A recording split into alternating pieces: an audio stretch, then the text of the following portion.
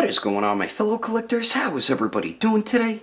Daredevil19 here, and today we're going to be taking a look at the Mezco Toyz 112 Collective Catwoman. So let's get into it right away and take a quick look at the box. So we do get the basic style box when it comes to Mezco's 112 line. So on the front of the slipcover here, it does say Catwoman on the top. Then on the center also says Catwoman. On the bottom says 112 Collective Post Plate Display and DC. And then on the bottom of the actual box, we do get the warning blah blah blah stuff nobody cares about. Then here is the top of the box. And then here is the one side of the slipcover with a cool Catwoman logo there. Same thing on the other side.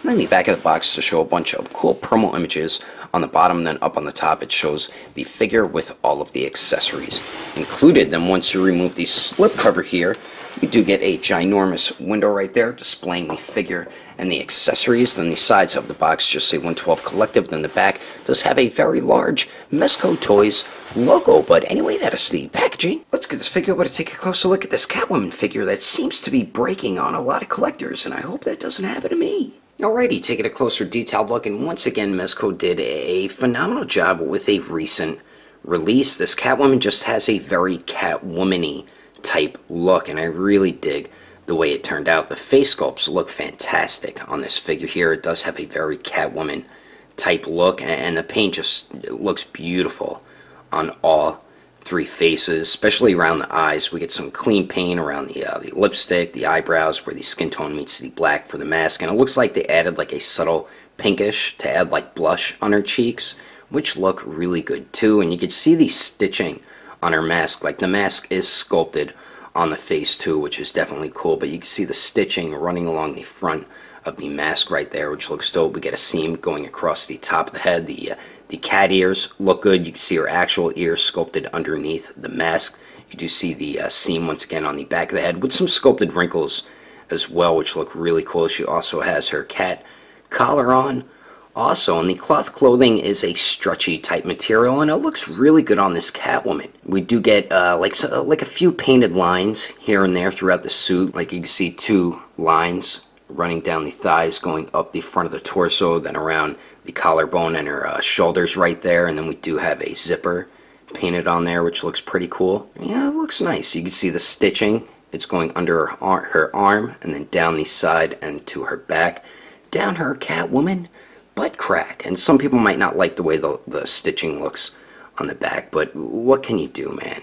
And my hand is falling off because it did break on me. And the arms look pretty good. The cloth clothing really doesn't hinder her articulation at all, which is definitely good. Then we do have her belt here with a little pouch on it, and the belt looks really nice. You can see the stitching on each side right there. We get a loop right on the front connecting all the straps there.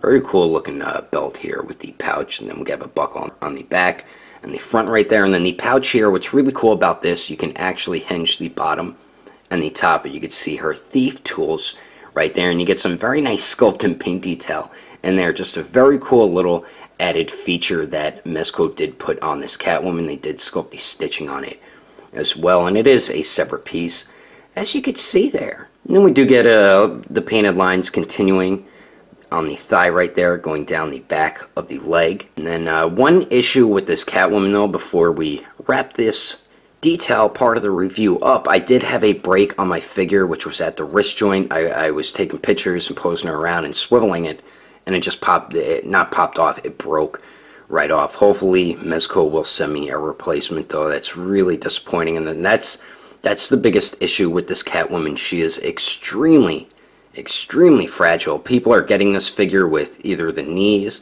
broken or an elbow joint broken, and people are trying to articulate the figure at the elbow joints and the knees. This is where they're breaking the most, at the knees and the elbows, and the joints are breaking on them. It's a very fragile figure, and it seems like Mezco is still struggling a little bit when it comes to female figures. But out of all the female figures that they made, from the looks of it, this Catwoman by far, I think, is the best. So it looks like they are getting better and better, but this figure is just very fragile, and it's really scary articulating some of the joints on this figure. You feel like something's gonna break, and it's not good at all.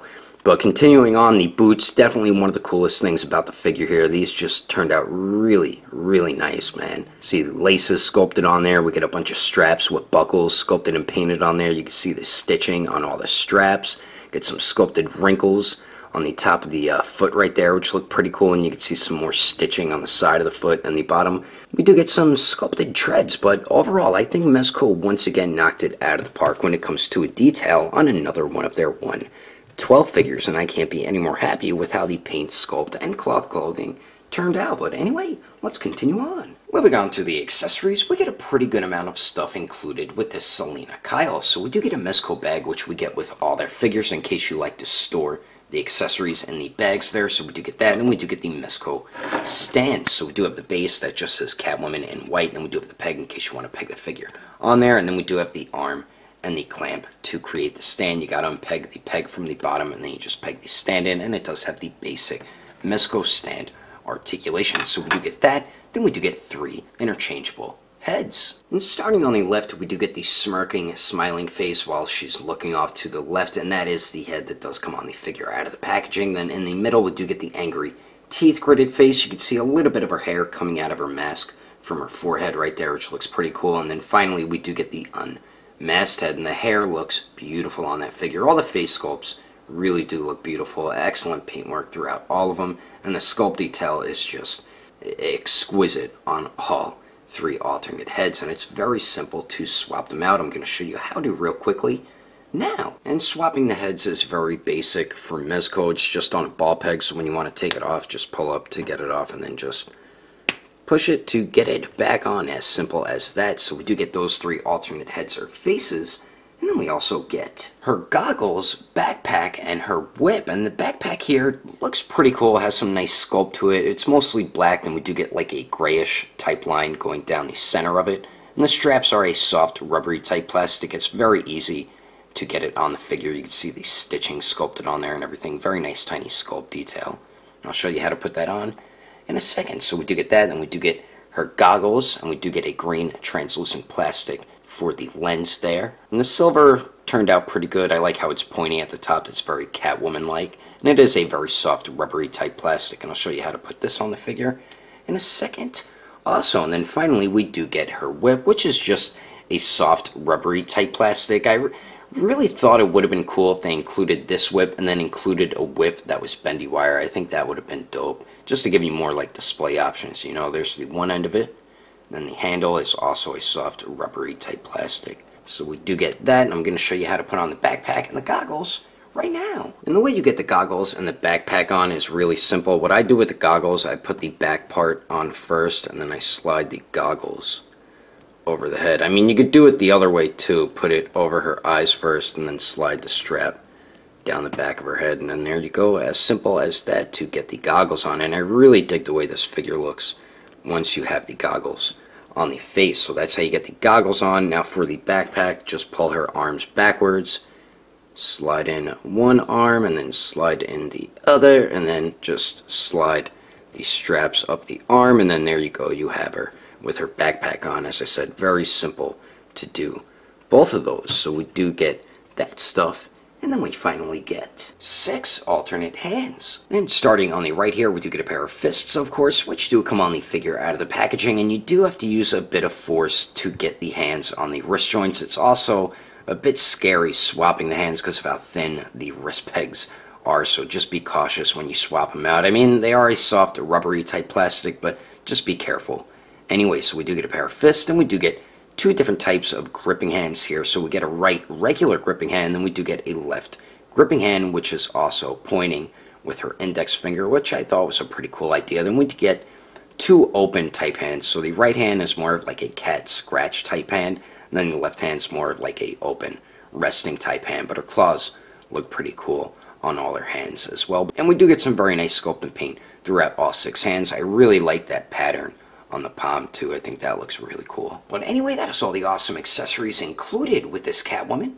Let's keep moving on with the rest of the review, shall we? Now for the height of Selina Kyle, to the very top of her head, it looks like she's around 6 inches tall. And then here she is compared to the SH Figure Arts, The Dark Knight Batman, The Dark Knight Rises Catwoman, The Suicide Squad Harley Quinn, and the DC Collectibles Icons Harley Quinn. And then here she is compared to the SH Figure Arts Suicide Squad Deadshot, the Justice League Wonder Woman, the Mezco 112 DX Joker, and the Regal Tech Amazing Yamaguchi Batman.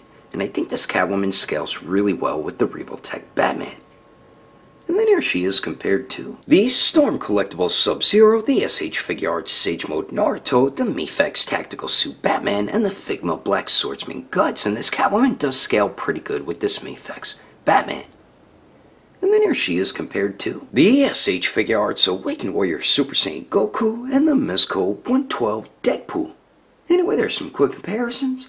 Let's keep moving on with the rest of the review. So now for the articulation, and we get some pretty good movement with this Catwoman. Does leave a bit to be desired, like how most Mezco's articulation is with their 112 figures. We only get one joint at the neck, which is at the upper neck, but we still do get some nice movement out of it. So you can get Catwoman to look up a pretty good amount, and then she does look down very well also. Then we do get really nice pivot at the neck there, and then of course it does swivel. Now for the torso here, we do get a point of articulation under her Catwoman boobs right there, and she does crunch forward pretty well with that joint, and then she also goes back extremely well with that joint, and then we do get really nice pivot at the torso, and it really does not swivel at all. So very good pivot and forward and back movement. Now for the waist here, it does go forward and back a really good amount, so combining both joints, you can get her to crunch forward very well, and then going back with both joints, she also goes back really well. Very minimal pivot at the waist, pretty much non-existent, but we do get a little bit of swivel. Really not the best swivel at all with the torso and the waist. That's a bit odd, but you do get very good pivot and forward and back movement combining both joints. Now for the arms here, we don't have any type of shoulder joint or butterfly joint, so the arms do go out to the sides here. A lot more than 90 degrees, so that is definitely awesome. They do go up and down, no bicep swivel, so you will have to use it at the shoulder there. We do have single jointed elbows that barely bend in 90 degrees, and I feel like this is where some people might be breaking their Catwoman figure. I think they believe there's more movement out of knees and elbows, but they really can't barely get to 90 degrees, so do not try to force your elbow or knee joints on your Catwoman any more than 90 degrees, because they will definitely break on you. We do get swivel though at the elbow, which is definitely good, and then we do have a ball hinge on the wrist, so it does swivel and hinges back and forth. Be careful with your wrist joints, because as you know, mine did break on mine, so be very careful articulating this figure. That's the main issue about this Catwoman, as I mentioned. Articulating some of her joints is very scary, and she can break very easily because she is a fragile figure, so just be cautious when articulating this. As I showed before, the pouch here is on a hinge, so you can hinge the bottom and the top up and down to open it. And then for the legs here, Catwoman kicks forward 90 degrees, which is good. Doesn't really go to the back at all. Then let's see if she can Jean-Claude Van Damme it, and she can't, but the legs do go out to the sides pretty damn good, a lot more than 45 degrees. Then we do get the upper thigh swivel. We do have single jointed knees that bend back 90 degrees, and they do not swivel at the knee, and don't try to force them any further than 90 degrees so you don't break your figure. The boot cut really doesn't swivel too much. The ankles, you do get swivel. They really don't hinge up too much. They do hinge down alright, and then we get some horrible ankle pivot. I mean, that's just really bad ankle pivot, man. Mezco really needs to work on their ankle joints, because they just aren't good at all, man. But overall, this Catwoman does have some pretty good articulation. Some points are really good, while other points aren't as good, but you're going to be able to get her in some decent Catwoman-like poses. I'm about to show you some of them right about now. But anyway, that is my review of the Mezco 112 Collective Catwoman. Hope you enjoyed it. If I had to rate this figure between a 1 through 10, I'd have to give it a 6.5. If you would like to know the price and where to buy this figure, I did get mine from Agelessgeeks, so you can head over to their website at agelessgeeks.com to check to see if it's on the website. If it's not on there, I would recommend going through their Instagram or their Facebook page. I will put more information in the description below. And if you would like to support the channel, don't forget to subscribe and click on that notification bell. And if you liked it, feel free to give it a thumbs up. If you didn't like it, oh well, I guess you didn't like it. But thanks for watching. I will see you later.